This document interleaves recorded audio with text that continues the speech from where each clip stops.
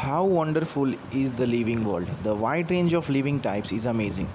The extraordinary habitats in which we find living organisms, be it cold mountains, deciduous forests, oceans, freshwater lakes, deserts, or hot springs, leave us speechless. The beauty of a galloping horse, of the migrating bird, the valley of flowers, of the attacking sharks evokes awe and deep sense of wonder. The ecological conflict and cooperation among members of a population and among populations of a community, or even the molecular traffic inside a cell, make us deeply reflect on what indeed is life. This question has two implicit questions within it. The first is a technical one and seeks answer to what living is as opposed to the non-living, and the second is a philosophical one and seeks answer to what the purpose of life is. As scientists, we shall not attempt answering the second question. We will try to reflect on what is living. Diversity in the living world. If you look around you, you will see a large variety of living organisms, be it potted plants, insects, birds, your pests, or other animals and plants. There are also several organisms that you cannot see with your naked eye, but they are all around you. If you were to increase the area that you make observations in, the range and variety of organisms that you see would increase.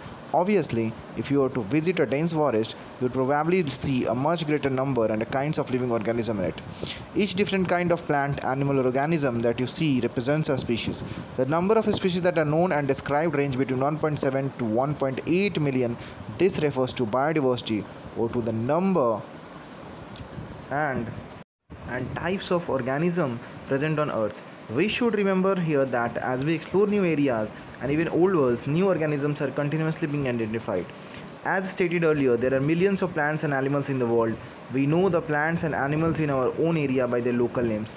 These local names would vary from place to place, even within a country. Probably you would recognize the confusion that would be created if we did not find ways and means to talk to each other to refer to organism we are talking about. Hence, there is a need to standardize the naming of living organisms such that a particular organism is known by the same name all over the world. This process is called nomenclature. Obviously, nomenclature or naming is only possible when the organism is described correctly and we know to what organism the name is attached to. This is identification. In order to facilitate the study, the number of scientists have established procedure to assign a scientific name to each known organism. This is acceptable to biologists all over the world. For plants, scientific names are based on agreed principles and criteria which are provided in International Code for Botanical Nomenclature. You may ask, how are animals named? Animal taxonomists have evolved International Code of Zoological Nomenclature (ICZN). The scientific name ensures that each organism has only one name. Description of any organism should enable the people in any part of the world to arrive at the same name. They also ensure that such a name has not been used by any other known organism. Biologists follow universally accepted principle to provide scientific names to known organism. Each name has two components, the generic name and the specific epithet. This system of providing a name with two components is called binomial nomenclature. This naming system given by Carolus Linnaeus is being practiced by biologists all over the world. This naming system use a two-word format was found convenient. Let us take the example of mango to understand the way of providing scientific names better. The scientific name of mango is written as Mangifera indica. Let us see how it is a binomial name. In this name, Mangifera represents the genus, while the indica is a particular species or a specific epithet. Other universal rules of nomenclature are as follows. Biological names are generally in Latin and written in italics. They are Latinized or derived from Latin irrespective of their origin. The first word in biological name represents the genus, while the second component denotes the specific epithet. Both the words in biological name, when handwritten, are separately underlined or printed in italics to indicate the Latin origin. The first word denoting the genus starts with a capital letter, while the specific epithet starts with a small letter. It can be illustrated with the example of Mangifera indica. Name of the author appears after the specific epithet at the end of the biological name and is written in abbreviated form, Mangifera indica Linn. It indicates that this species was first described by Linnaeus. Since it is nearly impossible to study all the living organisms, it is necessary to devise some means to make this possible. This process is classification. Classification is the process by which anything is grouped into convenient categories based on some easily observable characters. For example, we easily recognize groups such as plants or animals or dogs or cats or insects. This moment we use any of these terms, we associate certain characters with the organism in that group. What image do you see when you think of a dog? Obviously, each of each one of us will see dogs and not cats. Now if you were to think of elastians, we know what we are talking about. Similarly, suppose we were to say mammals, you would of course think of animals with external ears and body hair. Likewise, in a plant, if you try to talk of wheat, the picture in each of our minds will be of wheat plant, not of rice or any other plants. Hence all these dogs, cats, mammals, wheat, rice, plants, animals are convenient categories we use to study organism. The scientific term for these categories is taxa. Hence here you must recognize that taxa can indicate categories at very different levels. Plant also form taxa, wheat is also a taxa. Similarly, animals, mammal, dog are all taxa, but you know that a dog is a mammal and mammals are animals. Therefore, animal, mammal and dog represent taxa at different levels. Hence, based on characters, all living organisms can be classified into different taxa. This process of classification is taxonomy. External and internal structure along with the structure of cell development process and ecological information of organism are essential and form the basis of modern taxonomic studies. Hence, characterization, identification, classification and nomenclature are the process that are basic to taxonomy. Taxonomy is not something new. Human beings have always been interested in knowing more and more about the various kinds of organisms, particularly with the reference to their own use. In early days, human beings needed to find sources for their basic needs of food, clothing and shelter. Hence, earliest classifications were based on the uses of various organisms. Human beings were since long not only interested in knowing more about different kinds of organisms and their diversities, but also the relationship among them. This branch of study was referred to as systematics. The word systematics is derived from the Latin word systema, which means systematic arrangement of organism. Linnaeus used Systema Nature as the title of his publication. The scope of systematic was later enlarged to include identification, nomenclature and classification. Systematic takes into account evolutionary relationships between organisms. Taxonomic categories. Classification is not a single step but involves hierarchy of steps in which each step represents a rank or category. Since the category is part of overall taxonomic arrangement, it is called taxonomic category, and categories together constitute the taxonomic hierarchy.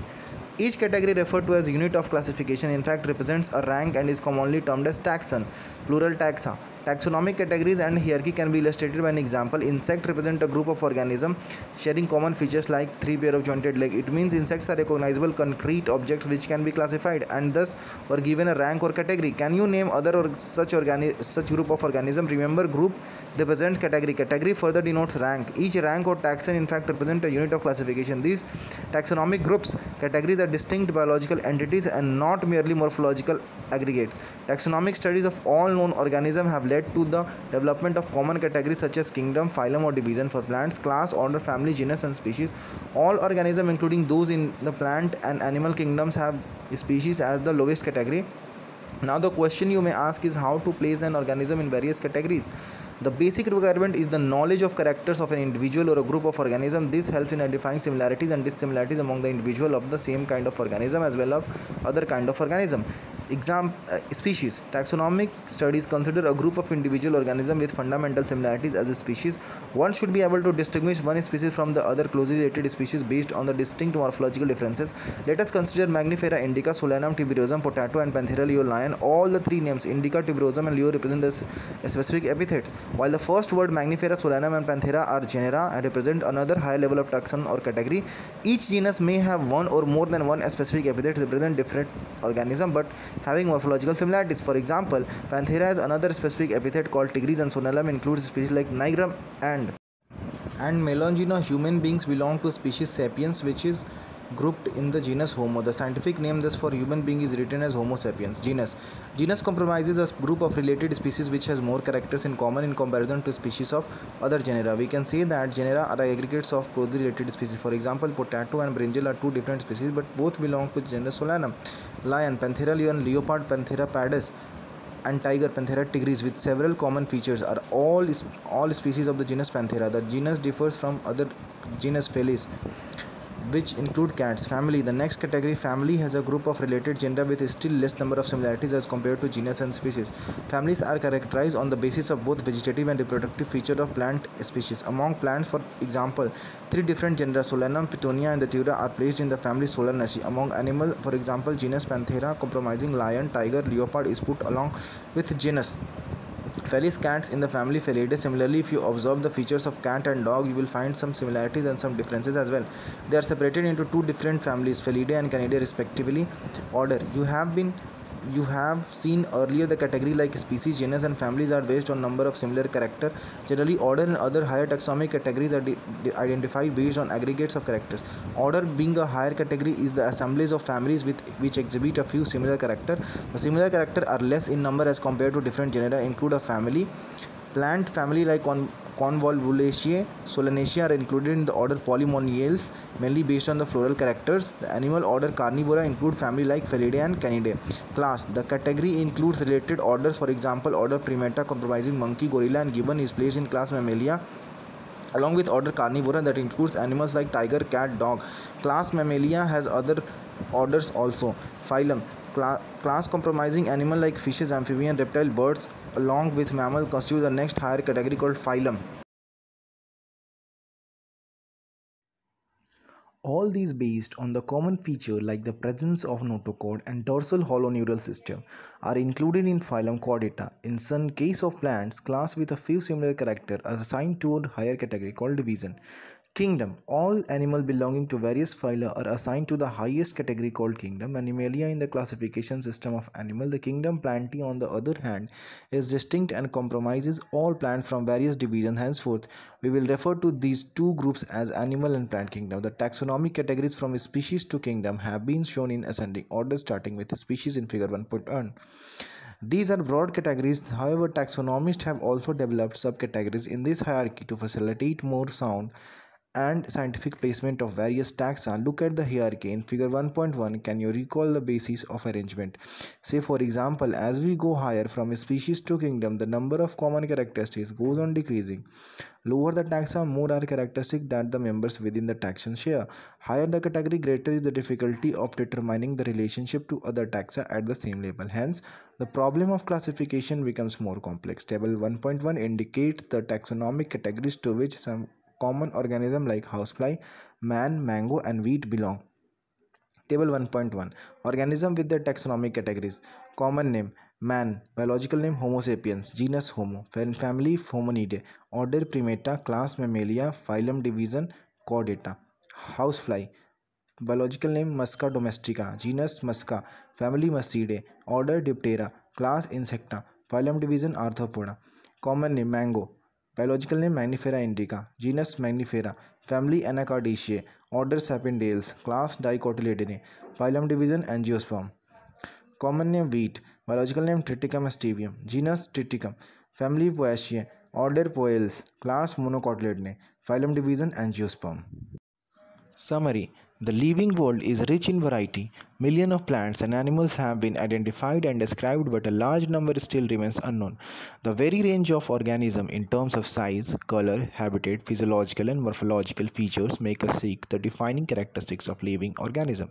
In order to facilitate the study of kind and diversity of organisms, biologists have evolved certain rules and principles for identification, nomenclature, and classification of organisms. The branch of knowledge dealing with these aspects is referred to as taxonomy. The taxonomic studies of various species of plants and animals are useful in agriculture, forestry, industry, and in general for knowing our bioresources and their diversity. The basics of taxonomy, like identification, naming, and classification of organisms, are universally evolved under international codes. Based on the resemblance and distinct differences, each organism is identified and assigned a correct scientific biological name comprising two words as per the binomial system of nomenclature. An organism occupies a place or position in the system of classification. There are many categories, ranks, and are generally referred to as taxonomic categories or taxa. All the categories constitute a taxonomic hierarchy.